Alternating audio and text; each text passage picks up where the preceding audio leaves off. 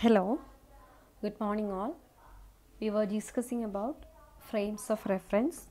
In the last session, we have discussed what is inertial frames and what is non-inertial frame. There are two types of frames of reference called inertial frame of reference and non-inertial frame of reference. With respect to a frame only, we can say that whether a particle or whether a system is in motion or is at rest. So, frame of reference is a reference to define the state of motion of the system. It was defined that a frame of reference in which Newton's laws of motion are valid are called inertial frames of reference, and those frame of reference in which Newton's laws of motion are invalid are called non-inertial frames of reference. And one more name that you have to remember about these frames of reference is that the inertial frames of reference are otherwise called Galilean frame of reference. It is called Galilean frame of reference. Since the law of inertia was first stated or explained by Galileo, though it was proposed by Newton, statement and some explanation for that law was given by Galileo. That is why this frame of reference is otherwise called Galilean frame of reference. And non-inertial frame of reference, it is otherwise called accelerated frame of reference.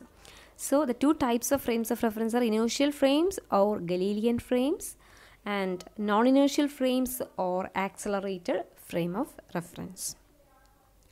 So moving into the details about this inertial and non-inertial frames of reference, we know that Newton's first law states that when no external force is acting on a system or a frame, it continues in its state of rest or uniform motion.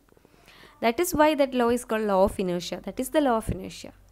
And hence they are called inertial frames. So when external force acting on a frame is zero, that frame continues in its state of rest or of uniform motion in which it was already there. So such a frame is called inertial frames. Now in other words, Newton's first law defines the frame, and Newton's second law identifies the frame. Okay.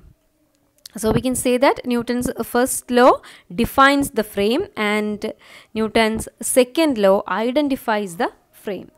So these are all about inertial frames of reference. I am not dealing with the non-inertial frames now. I am talking about inertial frames only. Inertial frames obey Newton's law. So among Newton's laws, the first law defines the frame and the second law identifies the frame. Now mathematically writing, I can write mathematically the law as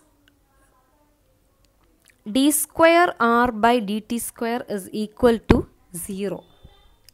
So Newton's law mathematically express according to Newton's first law, it is the law of inertia. Second law is the law of forces. Okay, so mathematically this frame can be identified by second law frame identify the first law frame define so how can you identify the frame? Using second law of motion. So your second law of motion mathematically express d square r by dt square is equal to 0 ennalladana.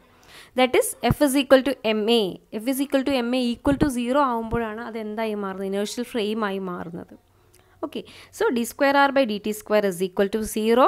This is coming from the f is equal to ma equation, and this is equal to 0. Since f is equal to ma can be written as f is equal to m into d square r by dt square. അല്ലേ? Acceleration എന്ന് പറഞ്ഞാൽ second derivative of position ആണ്. So either d square x by dt square അല്ലെങ്കിൽ d square y by dt square അല്ലെങ്കിൽ d square z by dt square അല്ലെങ്കിൽ generally d square r by dt square. ആണല്ലോ. So but m cannot be equal to 0 because that body is there, it has a particular mass. So only thing that will be equal to 0 is the second derivative of position. That is why mathematically this frame can be identified by the equation d square r by dt square is equal to 0. This is general expression. Then specifically in the 3 dimensions, 3 directions, you can write it component wise as d square x by dt square is equal to d square y by dt square is equal to d square z by dt square is equal to 0. What does it mean? This frame is not accelerated. Acceleration 0 ആണെന്നാണ് ഇവിടെ പറയുന്നത്. So when it is not getting accelerating, this is an unaccelerated frame. Inertial frame of reference is an unaccelerated frame, but non-inertial frame of reference, that I have already told that it has another name, accelerated frame of reference. So that is the difference. Inertial frame of reference is unaccelerated frame, whereas non-inertial frame of reference is accelerated frame of reference. So ഈ രീതിയിലാണ് നമ്മൾ ഇതിൻ്റെ mathematical definition വരുന്നത്. Inertial frames of reference can be mathematically identified by the equation d square r by dt square is equal to 0. Okay, now we can see some examples for this type of frame of reference, inertial frame of reference. You can see here, first example is a frame of reference fixed with respect to the stars is an inertial frame. Okay, it's not in. There is an error in that sentence. It is fixed with respect to the stars. In is not, it is not in, it is. Okay, a frame of reference fixed with respect to the stars is an inertial frame. അപ്പോൾ നമ്മൾ സ്റ്റാർസിൽ fix ചെയ്തിട്ടുള്ള frame of reference, that means അതാണ് fixed frame. Okay, അവിടെ with respect to that stars the other observations are done. If it is like that, it is an inertial frame. It obeys all the Newton's laws of motion and it is mathematically defined by d square r by dt square is equal to 0. Okay. The second example is a rocket drifting in outer space. A rocket drifting in outer space without spinning and with its engines cut off provides an ideal inertial frame. Okay, ഒരു conditions പറയുന്നുണ്ട്. Rocket drifting in outer സ്പേസിൽ drift ചെയ്തുകൊണ്ടിരിക്കുന്ന ഒരു rocket without spinning മോഷനൊന്നുമില്ല, and with its engines cut off. Engine cut off, അതായത് നമുക്കറിയാം ഒരു rocket വിക്ഷേപണം ചെയ്യുന്ന സമയത്ത് പല രീതിയിൽ അതിന് പല പല ഭാഗങ്ങളുണ്ട് അല്ലേ. അപ്പോൾ ആ പല ഭാഗങ്ങളിൽ അത് ഔട്ടർ സ്പേസിൽ ഡ്രിഫ്റ്റ് ചെയ്തുകൊണ്ടിരിക്കുന്ന സമയത്ത് അതിൽ നിന്നും എൻജിൻ കട്ട് ഓഫ് ചെയ്തതിന് ശേഷം സ്പിന്നിങ് മോഷൻ ഒന്നും ഇല്ലാതെ ഡ്രിഫ്റ്റ് ചെയ്തുകൊണ്ടിരിക്കുന്ന റോക്കറ്റിൽ ഫിക്സ് ചെയ്ത ഒരു frame of reference, you can call it as an inertial frame of reference. Okay, അപ്പോൾ നിങ്ങൾ വിചാരിക്കും ഇങ്ങനെ നമുക്ക് കാണാൻ പറ്റാത്തടത്തും ഒക്കെയുള്ള ഫ്രെയിംസ് മാത്രമേ ഇനേഷ്യൽ ഫ്രെയിം ആവുന്നുണ്ടോ എന്നുള്ളത് വിചാരിക്കും. But it is not like that. You can see the third example.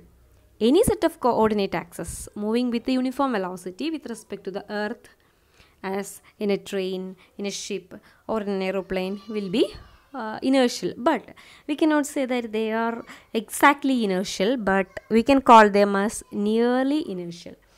Okay, അതൊരു അപ്രോക്സിമേറ്റ്ലി ഇനേർഷ്യൽ ഫ്രെയിം ആണെന്ന് പറയാൻ മാത്രമേ നമുക്ക് പറ്റുള്ളൂ. So any set of coordinate access moving with uniform velocity with respect to the earth as in A train, ship or aeroplane.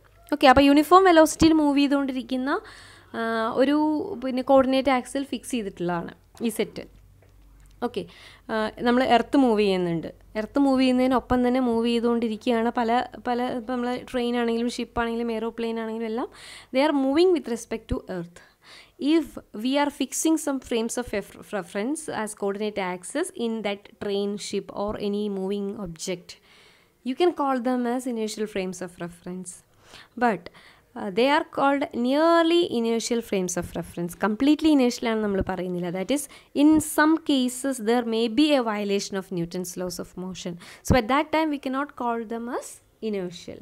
So at all instances when this frame obey Newton's laws, we can call them as inertial frame of reference. Otherwise they may violate. Okay, that's the only deviation, but you can call them as inertial. Okay, now when a frame of reference is fixed on earth നമ്മുടെ earth, നമ്മൾ ജീവിക്കുന്ന എർത്തിൽ fix ചെയ്തിട്ടുള്ള ഒരു frame of reference ആണെന്ന് വിചാരിക്കാം. You can definitely say that it will not be inertial frame of reference, because the reason is earth is spinning about its axis. Simultaneously there is an orbiting motion around the sun, that you know അല്ലേ. Earth എന്ന് പറയുന്നത് spinning motion ഉള്ളതോടൊപ്പം തന്നെ സൂര്യന് ചുറ്റും കറങ്ങിക്കൊണ്ടിരിക്കുന്ന ഒരു പ്ലാനറ്റാണ്. അതുകൊണ്ട് തന്നെ പല കേസുകളിലും frame attached to the earth നമുക്ക് ഇനേർഷ്യൽ ഫ്രെയിംസ് ഓഫ് റെഫറൻസിന് പല സമയത്തും അത് ഈക്വൽ ആണെന്ന് നമ്മൾ ഇനേർഷ്യൽ ഫ്രെയിം ആണെന്ന് പറയാമെന്നുണ്ടെങ്കിലും ചില സമയത്ത്, മിക്കവാറും സമയങ്ങളിലെല്ലാം നമുക്കതിനെ ഒരു നോൺ ഇനേർഷ്യൽ ഫ്രെയിമായിട്ട് കണക്കാക്കേണ്ടി വരും. ഇനി എപ്പോഴാണ് ഇത് ഇനേർഷ്യൽ ഫ്രെയിമായി കണക്കാക്കുക, ഇത് എപ്പോഴാണ് നോൺ ഇനേർഷ്യൽ ഫ്രെയിമായി കണക്കാക്കുക എന്നുള്ളത്. അതായത് ഒരേ സാധനത്തിന് തന്നെ നമ്മൾ രണ്ടായി പറയാൻ പറ്റില്ലല്ലോ. But generally speaking, the frame of reference which is attached to, which is fixed on earth, which is having a spinning motion and a rotational motion around the sun, cannot be taken as an inertial frame. The reason is that ചില സമയത്ത് മാത്രമേ എടുക്കാൻ പറ്റുള്ളൂ എന്ന് പറഞ്ഞു. എപ്പോഴാണ് നമുക്കിതിനെ ഇനേർഷ്യലാക്കി എടുക്കാൻ പറ്റുകയെന്ന് ചോദിച്ചു കഴിഞ്ഞാൽ, since the spinning and orbiting effects വളരെ നെഗ്ലിജിബിളി സ്മോൾ ആവുന്ന സമയത്ത് നമുക്ക് എന്തെടുക്കാം, അതിനെ ഇനേർഷ്യൽ ഫ്രെയിമായിട്ട് എടുക്കാം. Okay, if a frame is inertial, then all those frames which are moving with a constant velocity with respect to this frame are also inertial.